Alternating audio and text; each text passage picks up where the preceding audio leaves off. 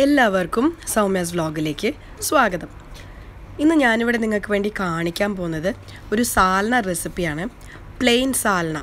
ഇപ്പോൾ നമ്മൾ ഈ റെസ്റ്റോറൻറ്റിലേക്ക് പോയിട്ട് ചപ്പാത്തി പൊറോട്ടയൊക്കെ ഓർഡർ ചെയ്യുമ്പോൾ അതിൻ്റെ കൂടെ ഒരു ഗ്രേവി കിട്ടുമല്ലോ, പ്ലെയിൻ ആയിട്ടുള്ളൊരു ഗ്രേവി. അപ്പോൾ അത് എങ്ങനെയാണ് ഉണ്ടാക്കുക നമുക്ക് നോക്കാം. ഇത് വളരെ ഈസി ആയിട്ട് ഉണ്ടാക്കാൻ പറ്റുന്ന ഒരു ഗ്രേവിയാണ്. നല്ല ടേസ്റ്റാണ്. ചപ്പാത്തി പൊറോട്ടയുടെ കൂടെയൊക്കെ കഴിക്കാൻ നല്ല ടേസ്റ്റാണ്. അപ്പോൾ നമുക്ക് റെസിപ്പിയിലേക്ക് കിടക്കാം. അപ്പോൾ ഇത് ഉണ്ടാക്കാനായിട്ട് ഞാനിവിടെ ഒരു കുക്കർ വെച്ചിട്ടുണ്ട്.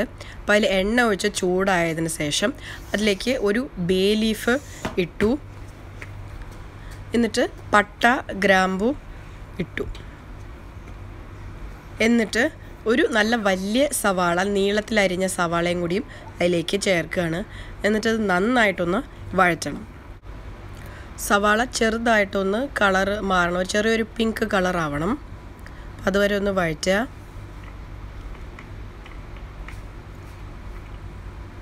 എന്നിട്ട് അതിലേക്ക് ഒരു പച്ചമുളക് കൂടി ചേർക്കുകയാണ്. പച്ചമുളക് ചേർത്തതിന് ശേഷം ഒന്നുകൂടി നന്നായിട്ടൊന്ന് വഴറ്റണം. കുറച്ച് ആവശ്യത്തിന് കുറച്ച് ഉപ്പ് ഇട്ട് കൊടുത്താൽ നമ്മുടെ സവാള പെട്ടെന്ന് വഴണ്ട് കിട്ടും. ഇപ്പോൾ ഉപ്പ് ഇട്ടിട്ടുണ്ട് ഞാൻ. എന്നിട്ട് ഒന്നും കൂടി നന്നായിട്ട് വഴറ്റണം.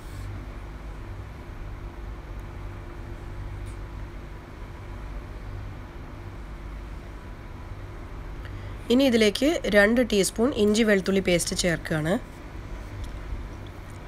എന്നിട്ട് നന്നായിട്ടൊന്ന് വഴറ്റണം. ആ ഇഞ്ചി വെളുത്തുള്ളി പേസ്റ്റിൻ്റെ ആ പച്ച മണം പോകുന്നത് വരെ നമുക്കത് വഴറ്റിയെടുക്കണം.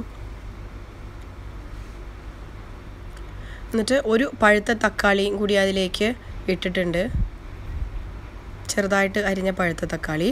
ഇനി അതിലേക്ക് ഒരു 1/2 ടീസ്പൂൺ മഞ്ഞൾപ്പൊടി ചേർത്തിട്ടുണ്ട്.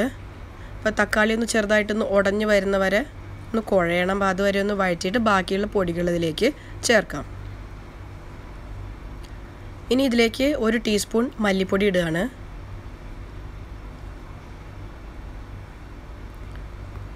രണ്ട് ടീസ്പൂൺ മുളക് പൊടി. നിങ്ങൾക്ക് എരിവിന് ആവശ്യമുള്ള മുളക് പൊടി ഇതിലേക്ക് ചേർക്കാം. അപ്പോൾ 2 ടീസ്പൂൺ ഇത് അത്യാവശ്യം എരിവ് ഉണ്ടാവും. എന്നിട്ട് 1 ടീസ്പൂൺ ഗരം മസാലയുടെ പൊടി. ഇതെല്ലാം കൂടി ഇട്ടതിന് ശേഷം ഈ പൊടികളുടെ പച്ച മണം പോകണം. അപ്പോൾ അതുവരെ നന്നായിട്ടൊന്ന് വഴറ്റുക. അപ്പോൾ ഇത് വഴറ്റി വരുമ്പോൾ എണ്ണയും തെളിഞ്ഞ് വരും. അപ്പോൾ ആ ഒരു പരുവാവുന്നത് വരെ ഒന്ന് നന്നായിട്ട് വഴറ്റണം. ഇനി ഇതിലേക്ക് ഒരു പേസ്റ്റും കൂടി ചേർക്കണം. ഞാനിവിടെ തേങ്ങ, പെരുംജീരകം, പിന്നെ 3 കാഷ്നട്ടും കൂടിയും ചേർത്ത് നല്ല ഫൈൻ പേസ്റ്റ് ആക്കിയിട്ടുണ്ട്. അപ്പോൾ അതും കൂടി ഇതിലേക്ക് ചേർക്കുകയാണ്. അപ്പോൾ നിങ്ങൾക്ക് കാഷ്നട്ടിന് പകരം കശകശ ഉണ്ടെങ്കിൽ അത് ചേർക്കാം. എനിക്ക് ഇവിടെ ഇപ്പോൾ കശകശ ഉപയോഗിക്കാൻ പറ്റാത്ത കാരണം ഞാൻ കാഷ്നട്ട് ചേർക്കുകയാണ്. എന്നിട്ട് ഇത് ഇട്ടിട്ട് നന്നായി ഒന്ന് വഴറ്റണം. 2 മിനിറ്റ് നേരം ഒന്ന് വഴറ്റിയതിന് ശേഷം ഇതിലേക്ക് ഒന്ന് ആവശ്യത്തിന് വെള്ളം ഒഴിക്കണം. ഞാനിവിടെ 2 കപ്പ് വെള്ളമാണ് ഒഴിക്കുന്നത്. അപ്പം ആ തേങ്ങ അരച്ച അതേ മിക്സിയിൽ തന്നെയാണ് വെള്ളം എടുത്തിട്ട് ഒഴിച്ചത്. എന്നിട്ട് അതൊന്ന് ഇളക്കുക. പിന്നെ അരിഞ്ഞു വെച്ചിരിക്കുന്ന പുതിനയില ഇതിലേക്ക് ചേർക്കുകയാണ്.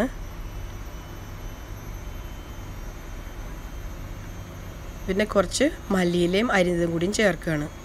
എന്നിട്ട് നന്നായിട്ടൊന്ന് ഇളക്കണം. അപ്പോൾ ഈ ഒരു പാകത്തിൽ, ഈ ഒരു സ്റ്റേജിൽ ഉപ്പ് പാകം നോക്കിയിട്ട് ആവശ്യത്തിന് ഉപ്പ് ചേർക്കാം. ഇനി ഞാൻ കുക്കർ അടച്ച് വെച്ചിട്ട് ഒരു 3 വിസിൽ വരെ അതൊന്ന് പാകം ചെയ്തെടുക്കണം നമുക്ക്.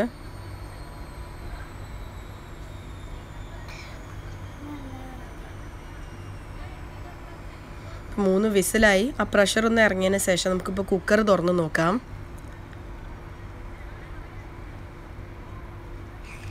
അപ്പോൾ അത് കണ്ടാൽ തന്നെ അറിയാം, മേലെല്ലാം ആ എണ്ണ നന്നായിട്ട് തെളിഞ്ഞ് വന്നിട്ടുണ്ട്. നല്ലൊരു മണവും വരുന്നുണ്ട്. അപ്പോൾ നമ്മുടെ എംപ്റ്റി സാൽന ഇവിടെ റെഡി ആയിട്ടുണ്ട്. അപ്പോൾ ഇതിൽ വേണമെങ്കിൽ നിങ്ങൾക്ക് ചിക്കനും കൂടിയും ചേർക്കാം. അതായത് ചിക്കൻ്റെ എല്ലിൻ്റെ ആ പീസും പിന്നെ ആ ഫാറ്റ്, ആ തോലിൻ്റെ ഇതൊക്കെ ഇതിൽ ചേർക്കാം. അപ്പോൾ ചിക്കൻ സാൽനയും ആയി. അപ്പോൾ ഇത് ചപ്പാത്തിയുടെ കൂടെയും പൊറോട്ടയുടെ കൂടെയും പൂരി പിന്നെ ഗീ റൈസിൻ്റെ കൂടെയൊക്കെ കഴിക്കാൻ വളരെ ടേസ്റ്റിയാണ്. അപ്പോൾ നിങ്ങൾ എല്ലാവരും ഈ സാൽന റെസിപ്പി, എംപ്റ്റി സാൽന റെസിപ്പി ഇത് ട്രൈ ചെയ്ത് നോക്കണം. നിങ്ങൾക്ക് തീർച്ചയായിട്ടും ഇഷ്ടപ്പെടും. സോ ഈ ഒരു ബേസ് വെച്ചിട്ട് നമുക്കിതിൽ പച്ചക്കറി വേണമെങ്കിൽ പച്ചക്കറി ആഡ് ചെയ്യാം, ചിക്കൻ വേണമെങ്കിൽ ചിക്കനും ചേർക്കാം, മട്ടൻ്റെ പീസസൊക്കെ ചേർക്കാം. അപ്പോൾ നിങ്ങളെല്ലാവരും ഇത് ട്രൈ ചെയ്ത് നോക്കിയിട്ട് അതിൻ്റെ ഫീഡ്ബാക്ക് അറിയിക്കുകയും വേണം. അപ്പോൾ അടുത്തൊരു വീഡിയോയിൽ നമുക്ക് വീണ്ടും കാണാം. Till then take care and bye bye.